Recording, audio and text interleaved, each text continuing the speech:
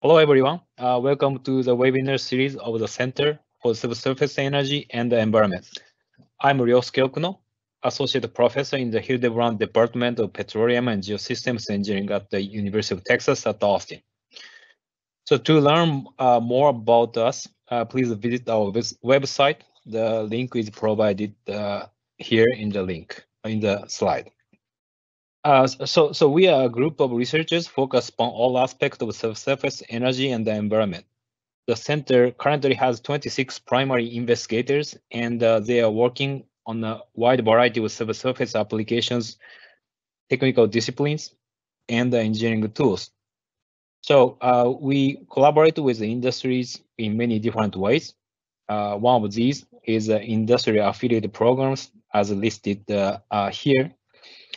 So today's speaker is working under the Carbon UT program. If you are interested in any of these programs, please contact us. Our monthly webinars are informative, industry-driven webinars by researchers and collaborators in the center. The webinars are hosted the second Tuesday of each month at noon through Teams. All webinars are uploaded to our YouTube channel within a few days. And upcoming webinars are Dr. Gary Pope on November 8th and Dr. Alberto Lopez on December 13th. So we ask that you post your questions at any point in the presentation as soon as the question comes up, and our speaker will answer as many questions as they can at the completion of the presentation. So Dr. Omar Ali Carrasco Jaim joined the McKetta Department of Chemical Engineering at the University of Texas at Austin as a postdoctoral researcher in 2020. His research interests include the structural and electronic modification of materials for hydrogen production and the CO2 reduction into variable chemicals. He obtained his Ph.D. in material science and engineering from the University of San Luis Potosi in Mexico in January 2020. Awards that Omar has obtained include the ConTex Postdoctoral Fellow 2020. Today, Omar will be presenting integration of CO2 capture and the conversion for carbon utilization and storage. With that, Omar, all yours. Yeah, so thank you again, Dr. Okuno, for the introduction. So hello, everyone. I'm really glad to be presenting today the results of the project called Integration of CO2 Capture and Conversion for Carbon Utilization and Storage.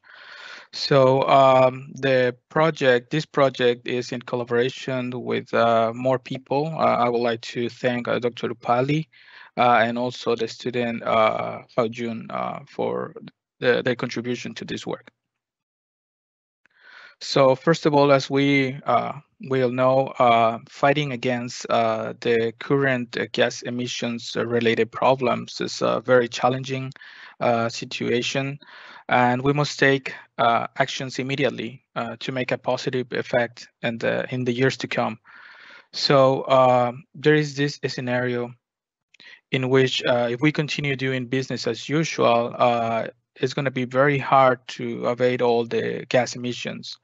However, due to international policy agreement, we must be containing the rising of the temperature below 2 Celsius, and in this way we will have we will get to the net zero gas emissions point.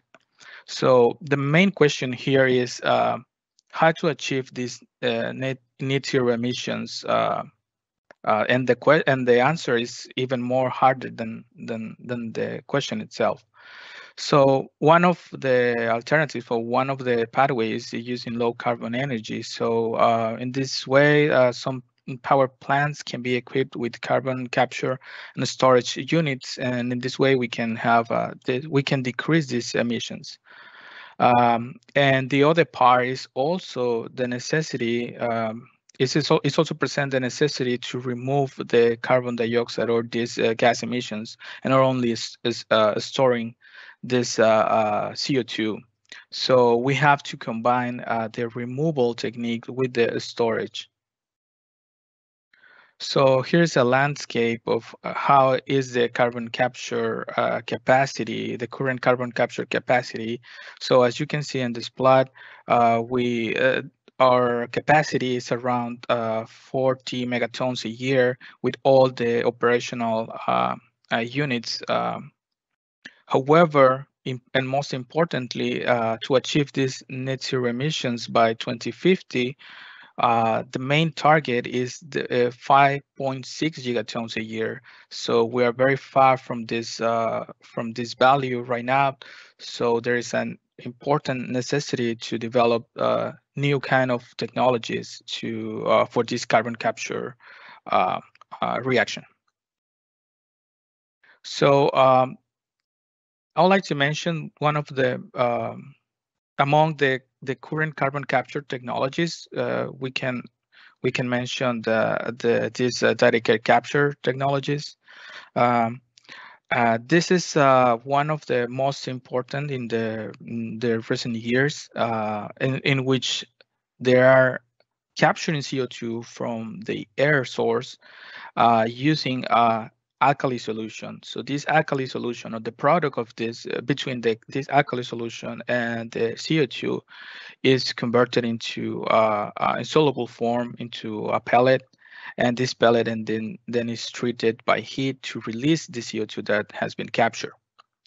So even with this technology, there are some challenges that they are facing right now. So the first thing is capturing CO2 from the air. The concentration of CO2 in the air is very low, is around 400 ppms, and also is requiring high energy inputs, not only for releasing the CO2 by temperature, but also for concentration for the concentration of the gas. And as well, the price can be as low as 150 tons a year. So in comparison with an estimated carbon tax in the US, is not an official value, if I must say that in that way, because it is not right now it's not a current carbon tax. But this value is estimated around $50 per ton. So it is really high compared with this carbon tax price. So another capture technology right now that has been used for many years now is the amine-based capture. So for this technology, it is using an amine solution. Mainly is a monoethanolamine, a 38% concentration, and for this process, there is a kind of similar sequence as direct air capture. The amine is reacting with the CO2 in the absorber unit, and then the product, which is the carbamate, then it is treated by temperature and some pressure to release the CO2 and regenerate this amine. So for this technology, the CO2 capturing price, it can be as low as $50, which is more cheaper than the previous one that I mentioned. And one important thing as well is around 70% of the total cost of this technology can be related as well to the capture and compression steps during the whole process. So for this technology as well, even though it is very mature one, there are some opportunities that the researchers are looking at. So in particular is the develop or advanced solvents based on some blends of specific amines using ionic liquids, or even specific materials like surfactants or metal organic frameworks. However, this technology is still facing important challenges like the energy cost, as I mentioned, not only because of temperature releasing process, but also for the compression steps as well. So one way that we see this technology is a process that can be similar to a catch and release. So even for direct air capture and the amine-based capture. So right now, after capturing the CO2, what we can do with with the CO2? So I'm going to be focused this presentation on only the conversion. Of course, there are some other applications as well, like the storing, but for this presentation, it's going to be only the conversion of these products. And why is the reason for that? Is because from this CO2, you can convert the CO2 into different products like methanol, carbon monoxide, or even formic acid format using the electrochemical reduction process. So even more important is this kind of products that you can get from the CO2 conversion. These products can be used in energy-related applications. For instance, the methanol can be used as precursor in the DME production, the syngas production using the the electrolysis of the CO2. It is also possible to control the syngas ratio that you are getting with the suitable catalyst that you are using and the conditions for the reduction. And in particular, the products that we are looking at, or we are more interested in, are the formic acid or formate. This is the formate is the anionic form of the formic acid. So for the formic acid, we can use it as hydrogen carrier, and for the formate, it can be used as well as a carbon carrier with high capacity of CO2. So for this electrochemistry conversion technology, we have some advantages, like it can be work at ambient temperature and pressure. We can control the products, as I mentioned before, and also importantly, can be coupled with renewable energy sources as well. It's also worth to mention that the CO2 gas conversion using electrochemistry, it has a TRL around TRL 6, so it is a commercially available technology as well.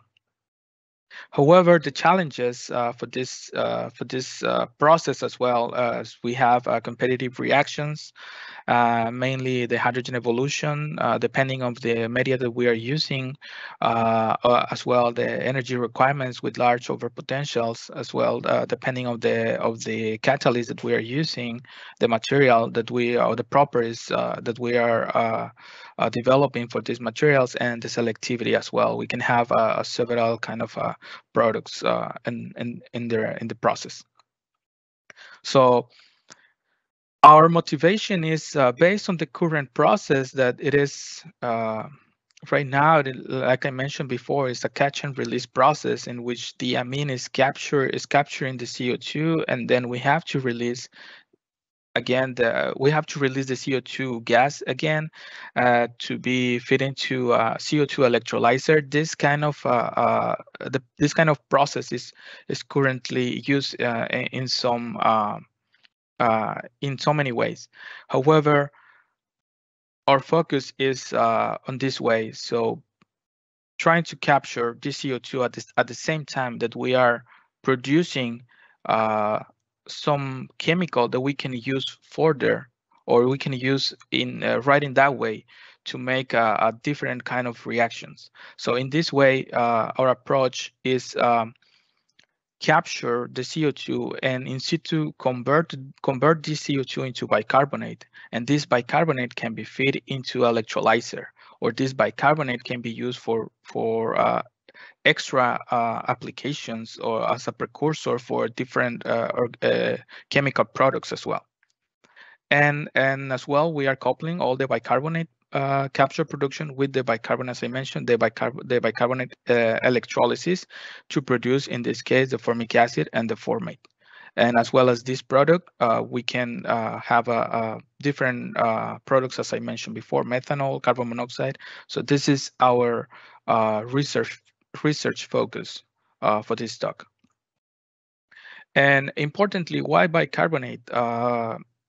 From the capture process, we can argue that capturing CO2 in this way, or converting the CO2 to bicarbonate while capturing, it can be it can consume less energy than, for instance, we compare the process for direct air capture, in which are getting potassium bicarbonate as the pellets.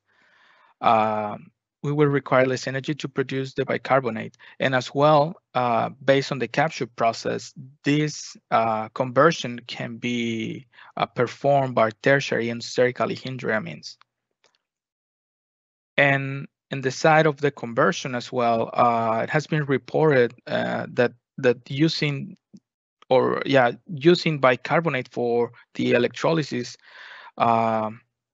to produce a specific products, in this case a formic acid, require less energy than using CO2 gas.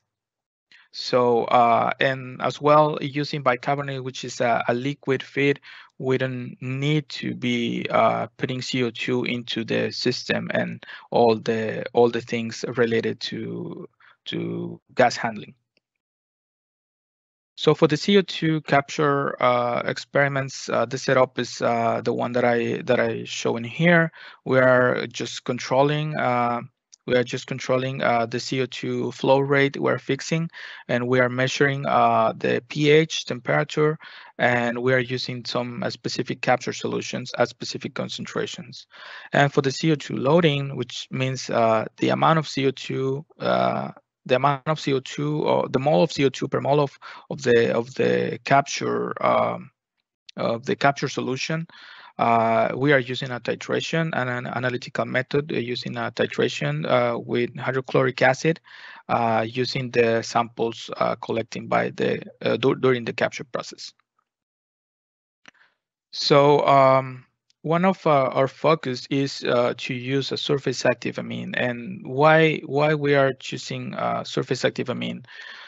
So in particular, we are interested in the post-combustion capture. They are using amines. The most common is monoethanolamine. However, if we use a diamine, like in this case DMAPA, we will have an extra capacity for carbon capture. And in particular, because we are interested in bicarbonate, as I mentioned before, tertiary amines are suitable to carry out this conversion at the same time. So in this case, based on our preliminary experiments, we can see that the DMAPA can have more CO2 loading, as I told you, because we have these two amine groups to the in the molecule that can be acting, one primary amine, one another the tertiary. However, one of interesting thing is what happens if we can convert this primary amine into a tertiary amine and have two amine groups, tertiary amines, with an extra feature, which in this case would be like surfactant, doing a propoxylation of this amine group. So by doing this, we can have, as I mentioned, two tertiary amines in the group that will enhance our bicarbonate production at the end of the capture process, and as well it can lower the surface tension for the CO2, and most importantly facilitates the CO2 mass transfer. Remember, we are talking about gas and then producing a liquid in the solution, so it is important to have this to reduce this gap between these solubility problems. So in our experiments, the effect of the PO,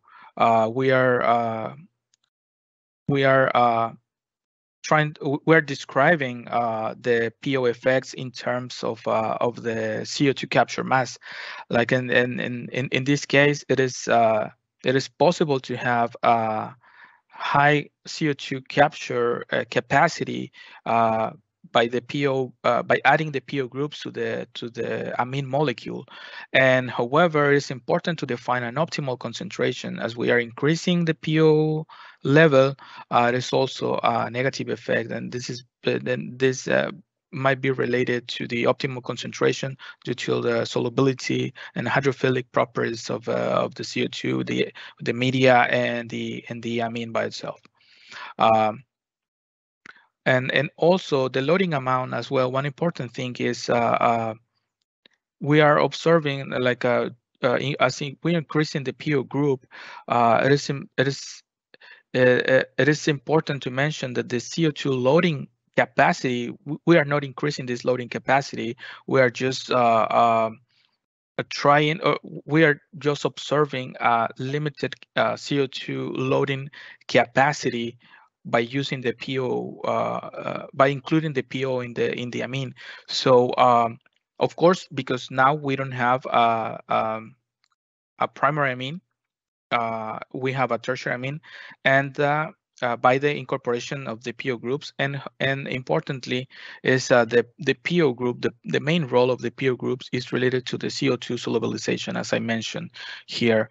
It is important to control the concentration to have a proper effect on the CO2 solubilization. And to confirm this, we perform an experiment in which we use a blend between this DMAPA and a surfactant. In this case, we work with the glycerol as well, attached with the PO groups. And from these plots, we can see that there is no effect if we are doing some blends between surfactant and the amine, as well the loading, the CO2 loading capacity. There is no effect as we are changing the concentration and the PO group level. So based on this result, we can for sure conclude that the PO groups that are helping to dissolve more CO2, and then the CO2 is going to be effective to react with the amine, with the nitrogen part of the amine. So for sure, this is something that I would like to mention. In literature, there are reports in which this PO group, the PO groups from the surfactants, can be can react with CO2 and make a bond, an intermediate as well, and in that way help the carbon capture capacity of the amine. But based on these results, the main effect of the PO groups is the solubilization of the CO2.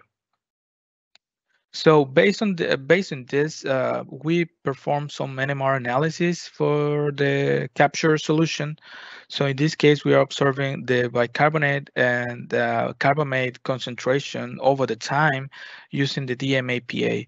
It is important to mention that because we have a primary and a tertiary amine in the DMAPA molecule, we were expecting to observe both compounds, bicarbonate and carbamate.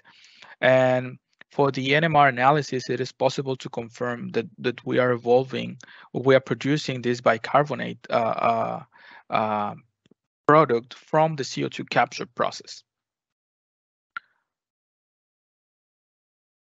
And when we tested the DMAPA, the surface active amine with the PO groups, now we observe different things. So the first thing is the bicarbonate conversion. Now it is almost around the 80% of the for the 6PO level in this surface active amine. And as well, it is important to mention that from the NMR results, it was confirmed that only bicarbonate product was producing. So in this case, we confirmed the in situ bicarbonate generation during the CO2 capture process.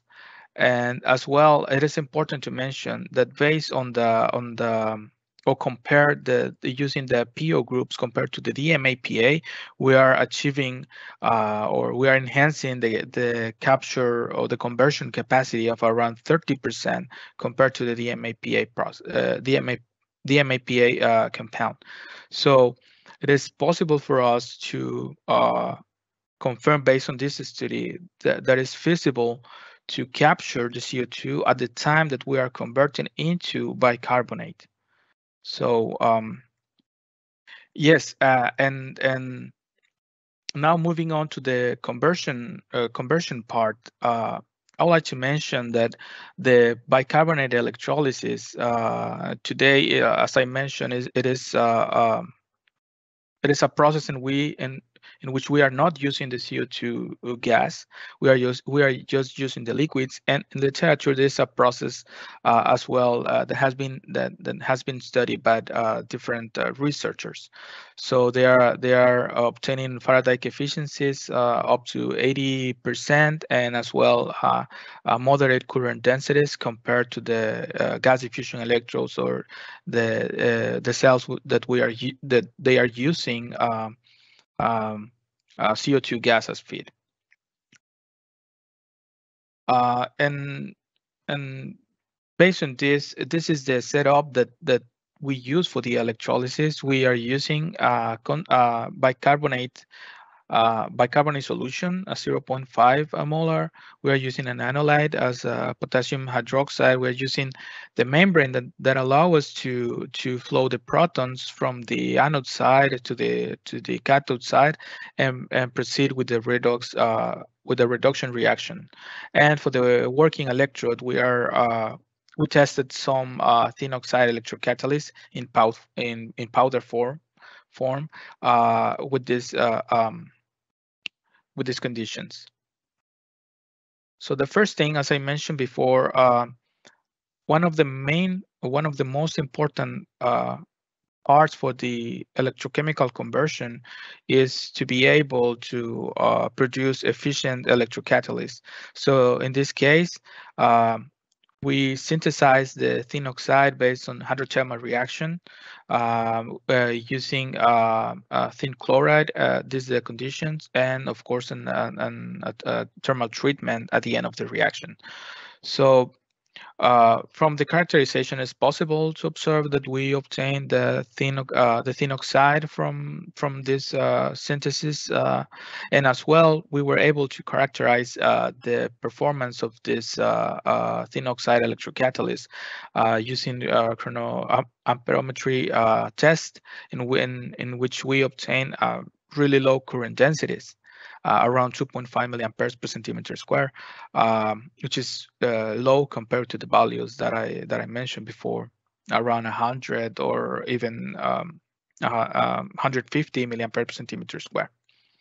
So considering this, we performed some electrocatalyst modifications as well for the thin oxide material, in which we incorporate bismuth and indium during the synthesis to make a catalyst with the different properties, with the different features. So in this way, we observe that we are increasing, or we're putting this extra cations. We are getting a different performance, and we are increasing the performance of this thin oxide material in the case of bismuth as well, and the case of the combination of bismuth and indium as well, compared to the bare thin oxide. So we carry out the electrolysis into formate, as I mentioned before. In this case, we perform a chronoamperometry test at fixed potential minus 0.9 volts for 1 hour using only bicarbonate solution with no CO2 gas. And what we observe in this case is the production or the Faraday efficiency are low for the three materials, with the maximum, of course, we were expecting with the bismuth, the combination of bismuth and thin oxide around 80.4%, and the lowest is the bare material, as we were expecting based on the LSB analysis. So it is important to mention here that we are using the cell. We are using an H-type cell, and we are using powder forms as well. Of course, there are some mass transfer limitations. There are bubbles generation, so we must optimize this for long testing performance as well. So this is something that we are taking into consideration for these results. So one important thing is, even though when they are using bicarbonate bicarbonate solutions. In some reports, they are using CO2 to bubble or to saturate this bicarbonate solution and then perform the electrolysis. So just to compare, we did the same experiments. We saturated the bicarbonate solution with CO2 gas, and we observe an increment of the current density compared to the current density that we had previously at different potentials. But when we perform the NMR characterization, looking at the formate production, we couldn't observe any peak related to the formate anion in the NMR analysis. So that means that the CO2 saturated solution for this system is not generating formate using the conditions, these conditions, and using this electrocatalyst. So it is also possible to mention that this selectivity change towards gaseous products in this case, which can be carbon monoxide or even hydrogen. So based on these results, we confirm that for the bicarbonate electrolysis to produce formate, it is not necessary bubbling CO2, at least with these conditions. So the other thing that we test to increase the performance of this electrolysis regarding the mass transfer limitations. We prepare an electrocatalyst with a larger catalyst loading in this case, and we use a copper foil to deposit the catalyst that we already prepared, and to observe the performance that we were obtaining for this reaction. So in this case, for this chronoamperometry test, we use the bicarbonate solution with no CO2, and we observe an increment in the Faraday efficiency for the products. So it is also possible to mention that with these results, it is necessary to optimize the conditions to produce high Faraday efficiencies, as well high current densities during the bicarbonate electrolysis, to be comparable with the one that are reported in literature right now. But it is possible as long as we are increasing the reactive sites for the process. So yeah, so as a summary, this I would like to mention that these results are we perform these results for to study the feasibility of this pathway of this research focus, in which we capture the CO2. We are converting the CO2 while capturing into bicarbonate, and then we can use the bicarbonate to produce different chemicals as formic acid or formate, or even carbon monoxide or methanol, depending controlling the reactions. So as well, we corroborate this process right now, and we are we are taking into consideration so many things for the ongoing work right now. Regarding the CO2 capture into bicarbonate, we're studying the mechanism, of course, to properly address the concentration effects on the surface active amines. What are the limitations for the concentration, the solubility of the CO2, and therefore increase this performance that we already showed, and as well to study the kinetics for the reaction as well. It is also we're working on the reactor optimization as well. We are trying to include more analytical instrumentation for this to make mass balance more accurate. As well, one important thing is to the evaluation of the separation of the products from the capture process. Right now, based on our knowledge, we are trying to, or we're exploring the membrane solutions to separate the protonated amine and the bicarbonate, instead having a temperature releasing process. And for the part of the electrolysis conversion, we are as well considering the cell optimization. As I mentioned before, we are right now, we have demonstrated that it's possible to perform the bicarbonate electrolysis to produce formate. However, we are still limited by the catalyst loading because of the mass transfer as well, the bubbles, the generated bubbles during the process as well. One important thing here to mention is we are only evaluating the liquid products right now because the system that we have at this moment.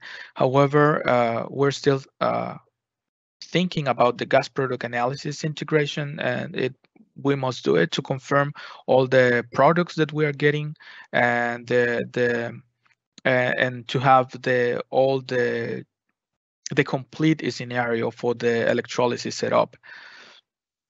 And as well, the electrocatalysis characterization to increase the surface active sites. And as well, we are planning to do a collaboration with another faculty members, in this case with Dr. Han Brandt from the Department of Chemistry, to locally study the active sites of the catalyst to understand the mechanism and to optimize the surface to achieve a better performance. And of course, and most important is to integrate both units, the capture and the conversion. At this moment, we are working in a separate processes. However, of course, our goal is to integrate both units in just a single one, and explore this new setup for the carbon capture and conversion application. So finally, this is the research group. I would like to thank Dr. Okuno, and as well all the people in the group. All of them they're helping and in different ways to achieve to complete these results. And thank you very much for your attentions, and I'll be willing to answer all the questions. Thank you. Is there a relationship between the purity of the resulting CO2 gas and the cost of its purification? What purity of CO2 gas is the most economical, viable, or optimal? 100% CO2, 99%. Okay. Well, thank you very much for this question. Of course, we right now we have tests only with the high purity CO2 gas. Of course, as long as we are reducing the purity or changing the purity, the economics are going to change. However, at this point, I must say that most of the process before going to the capture process, they're required to adapt the concentration. So in this case, there is something that we for sure need to explore eventually. But right now we are only using 100% pure CO2. Of course, we would like to make some combinations, some mixtures for the gases, and address this very good comment. But right now is we're using only 100% pure CO2, and of course we were expecting to have more changes in with this new test. Yeah, the question is, have you looked at the thermodynamics and corresponding energy requirements to remove the CO2 from around 12% CO2 flue gas stream, much less from 100 ppm from CO2 atmosphere. How much energy is required? Well, for sure, we haven't done this thermodynamic calculation so far, but that would be good point to consider based on we are focusing on the CO2 capture based on the flue gas, but yeah, we haven't done these calculations yet, but for sure, this is something that we will consider while we are doing the complete whole study. Do you have an idea on the energy and cost savings when combining capture and conversion in your process compared to conventional method? Well, this is something that that we have looked for for a long time, and for sure to compare these alternative methods. I would say, in particular, for using the electrochemical conversion process and capturing CO2 through the bicarbonate pathway, and using the electrochemical conversion process to produce only formate, is the reduction in the cost may be around 30% compared to the conventional one, at least as what the thermodynamics are telling us, because it is really hard to right now do a calculation based on these results, but based on literature, most of the thermodynamic requirements are saying that we can decrease around 30-40% of the energy consumption when we are coupling, as I mentioned, we're coupling the CO2 capture into bicarbonate and then transform the CO2, this bicarbonate into formic acid. So this is what we for sure we have looked in literature so far. Have you ever scaled up your method to large scale of capture, such as 100 million metric ton per year? Any large scale market for bicarbonate and formate? Well, for sure, we haven't explored that conditions yet.